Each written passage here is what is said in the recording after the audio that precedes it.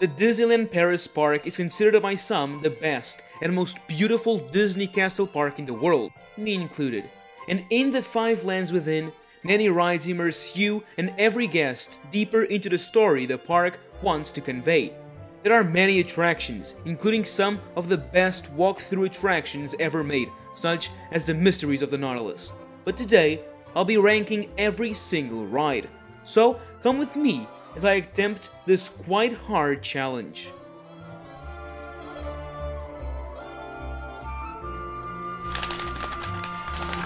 Oh boy! Let's start by explaining what counts as a ride. You, the guest, need to enter a vehicle of sorts. This can be a boat, a bigger boat, an even bigger boat, and on top of it all, a flying boat. You need to enter a ride vehicle, and it needs to move you around, so this huge boat doesn't count. If that happens, it's a ride. Now that I got that out of the way, make sure to follow along and watch until the end to find out what I consider to be the best of the best in Disneyland Park in Paris. In number 22 and the weakest ride in the park is the Main Street vehicles. A lot of people pass right by them without noticing they even exist or where to catch them. Boarding one is a really nice experience and allows you to have a different point of view of Main Street USA. If I can, I will totally jump in one and let it take me to the other side of this entrance land. But unfortunately, there's just not a lot to it. I mean, at the end, it's a car that picks you up in one point and drops you off in another. The 21st spot has to go to Lancelot's Carousel. While it's a classic at every Disney castle park, it's very simple and it doesn't have much to it. I mean, it's just a carousel. There's not a lot to say about this one in particular, so let's just jump into the next one. And that is the Teacups at spot 20. Again, it's a classic Disney attraction where you always have a lot of fun in. Well, until that one person in your group spins a bit too hard, that is. But it suffers the same problems as the others. It's a classic Disney ride that just doesn't have a lot to it. This one in particular is a flat ride that you can find in most theme parks, so it shouldn't come as a surprise to see it at this point. Next up, the horse-drawn streetcars. Some of you might have forgotten about these or even thought I had incorporated them into the Main Street vehicles, but this is actually a different ride as it picks you up and drops you off in a different location. So why is this higher in the list? Well, horses. I absolutely love how these are real horse-drawn cars, and on top of it all the horses have a huge cast member name tag. What's there not to love about this ride? In number 18 we have, pardon my French, Le Pays de Conte de Fées. This small boat ride is very simple and doesn't have a lot to look at, but it's a cute ride through several mini-scale retellings of animated movies and other fairy tales. What I like about this one is how it's in a very quiet part of the park, and it has the Casey Jr. train steaming through the sides. I feel like this one could use an update with newer movies and some more theming. Other than that, it's a cute ride. Coming at number 17, we have Dumbo the Flying Elephant. Again, it's a classic Disney flat ride that invites you to fly along Dumbo around Fantasyland. Just like the next on the list, it gives you a fantastic vantage point to look around and just soak in all that Fantasyland magic. Orbitron comes in next.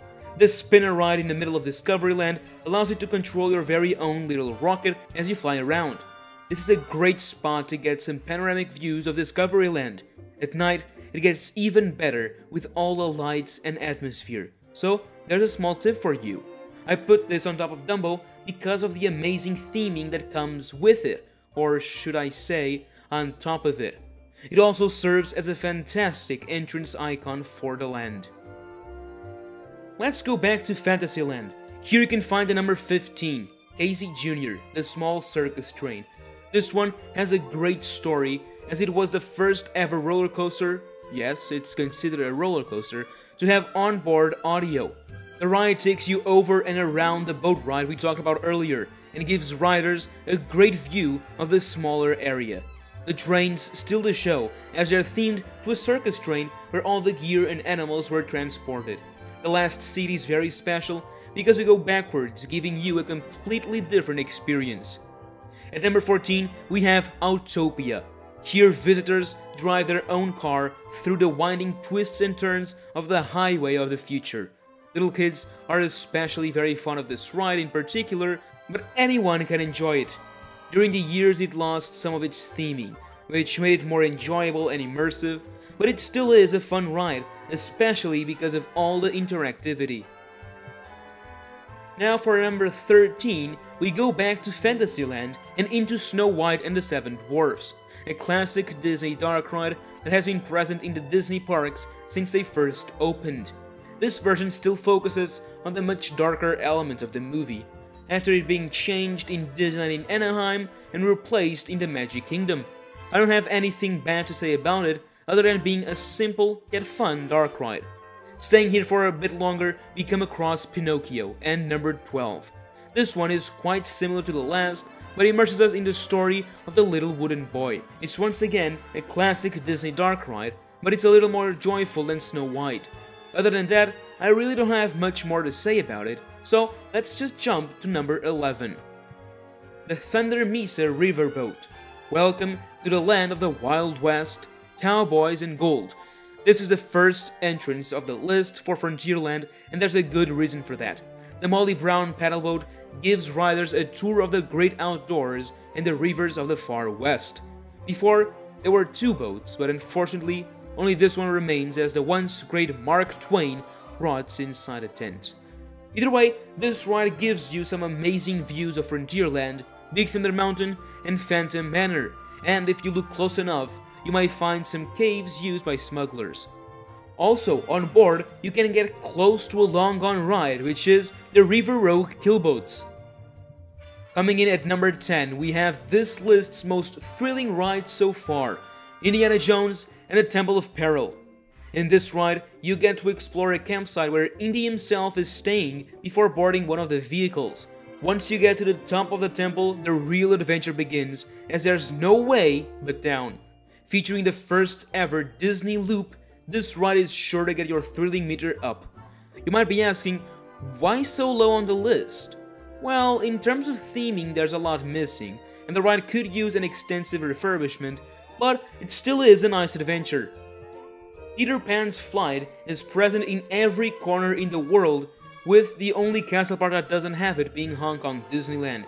It's still a classic Disney dark ride, so why is it so high up in the list?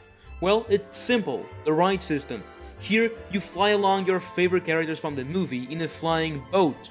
It's also the most popular of the Fantasyland dark rides, and the wait times unfortunately show that. The effects are very simple, yet super effective, truly giving those who ride a feeling of immersion. So that was number 9. Coming at number 8, we have Star Tours. It's not everyone's favorite, but I'm a big fan of the Star Wars universe, and this ride captures that magic very well.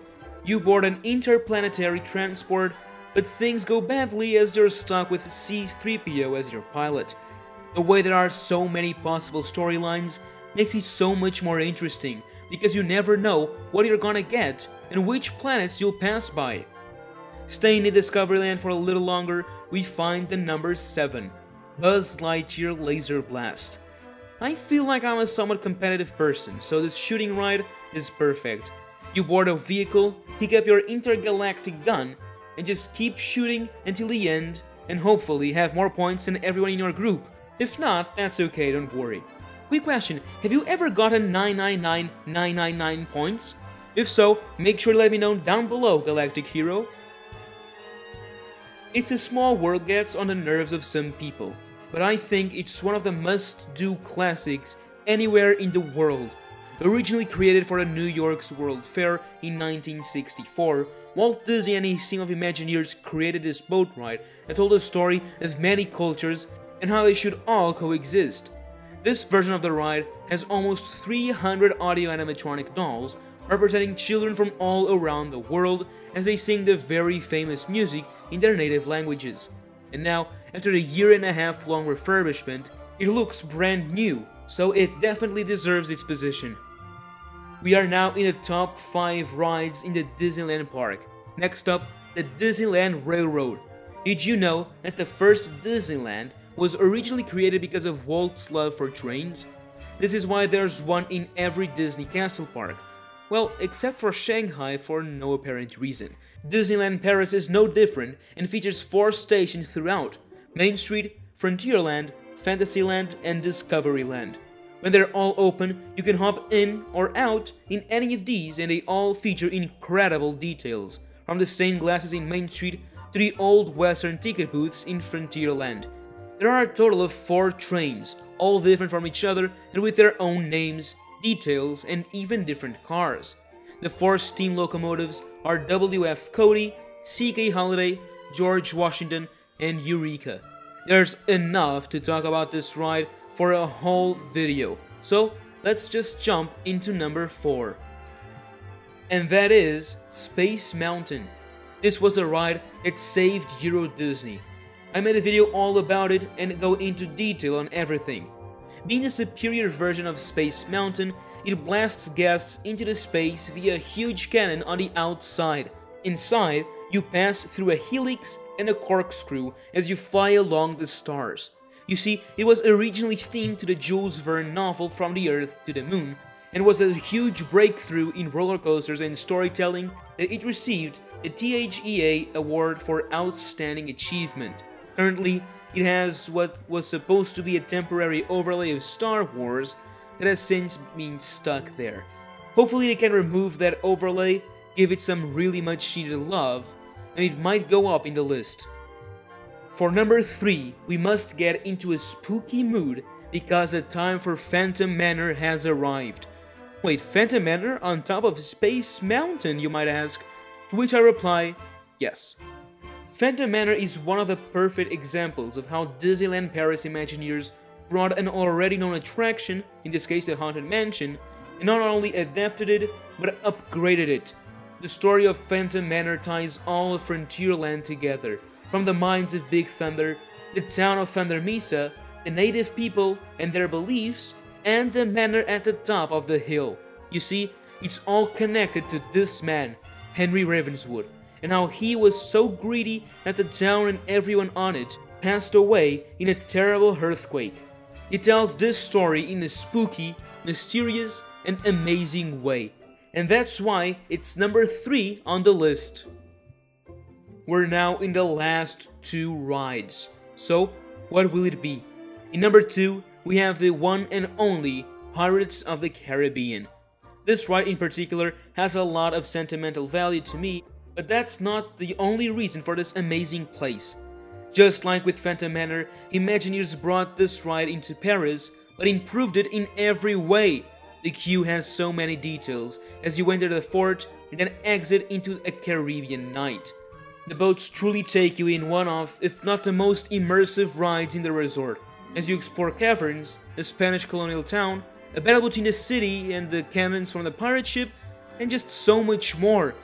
From the perfect animatronics with dogs, cats, donkeys, pirates, and citizens, and so much more, to the 2 drops it features.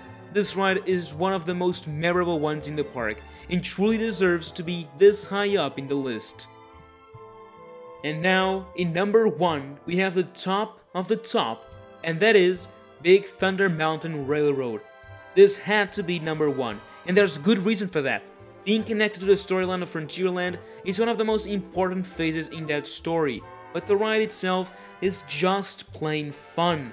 You board a minecart and immediately go down into a tunnel that takes you under the rivers of the far west, and into an island in the middle of the river.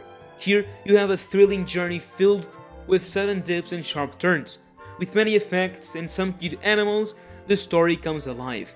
And let's not forget the last uphill filled with dynamite. Of course, it all blows up and you then plummet once again into the dark, bat-filled tunnels at a top speed of 65 kilometers an hour, making it the fastest Big Thunder Mountain in the world. I could go on and explore all the details it has, but our time is coming to an end. Now, I ask you, what are your top 3 rides in Disneyland Park Paris? Let me know down below. Make sure you're subscribed, as next week I'll be ranking every Walt Disney Studios ride. You can find me on Twitter, Instagram, and in our Discord. Links are in the description. And now, as always, thank you for watching, And that's a wrap.